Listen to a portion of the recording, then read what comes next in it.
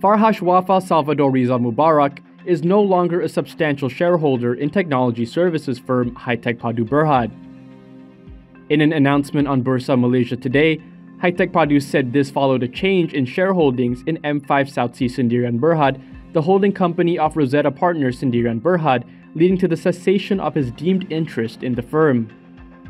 Farhash had reportedly gained deemed interest in the company through Rosetta Partners last month.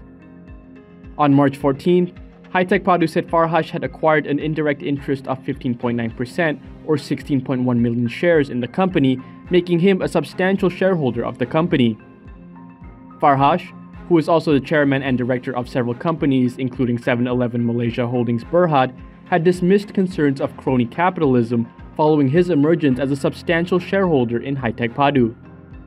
The former Perak PKR chairman said Rosetta Partners is a private vehicle which he co-owns with the Sultan of Kelantan, Sultan Muhammad V.